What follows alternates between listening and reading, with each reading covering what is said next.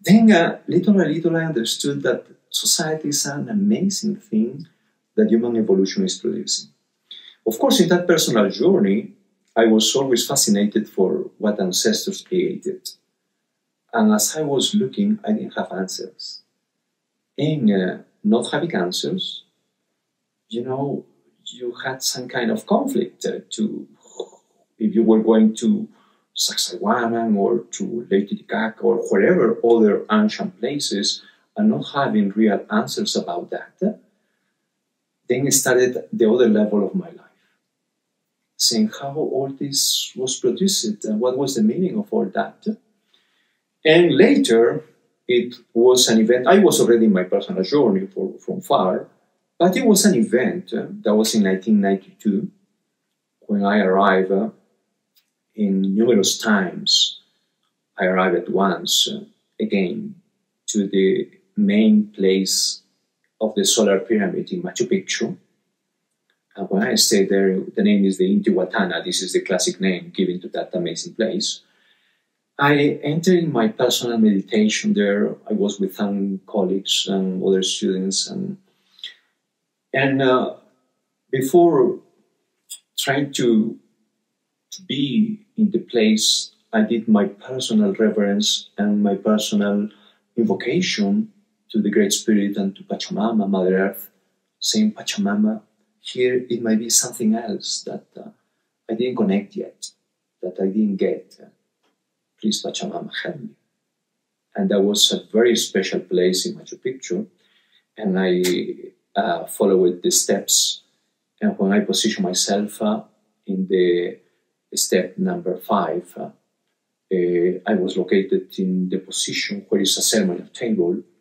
And then I entered in my personal reverence to the place, closing my eyes for a few minutes before sunrise. And then I started to feel with my closing eyes that something was happening in myself because I understood that the sun rised already and the sun was touching my crown, my forehead. And of course, even if you are with your closing eyes, a kind of light can penetrate and warm temperature could be there. And then that started to touch me and some kind of inner lights were manifested. I understood sunrise is already there. I was really not with physical tears, but with an inner satisfaction that, wow, an important event was happening in that moment. Like my personal initiation, like the light touching me. That was fascinating to me. And I continued with my closing eyes for a certain time until the moment that I felt, well, that's enough. It's warming because the sun was going higher and this first illumination was coming down little by little. And when it was covering my entire face, it was a moment that I said, okay, it's time to honor that precious moment. I opened my eyes and I realized that the sun was arriving already here to my position of my heart. In that moment, when I opened my eyes and I felt that, I saw that in the table that I was positioning my hands like that, on the right side of the table, there are 2 little circles carved by our ancestors. And what happened is that the 2 little circles were framed in a kind of triangular illumination.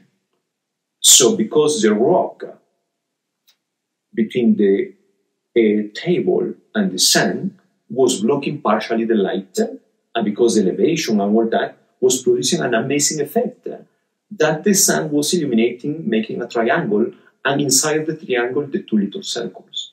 When I saw that, I said, wow, such an amazing revelation for me, that I understood, and I gave recognition to that table to depict the shape of the puma already, since long time before that event happened.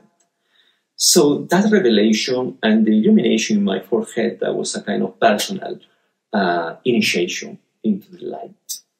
That was amazing because I could feel how that was evolving in myself. After that event that happened, many doors opened in my life. That event didn't happen in any day. That event happened in June 21st, which is June solstice. For that was so relevant. It could be any day, say, well, that's a coincidental thing. No, that was June solstice, where the sun was touching me in my forehead, and the two little circles were illuminated during that day. That provoked in me consequences of feeling and understanding that all solar observatories had a function.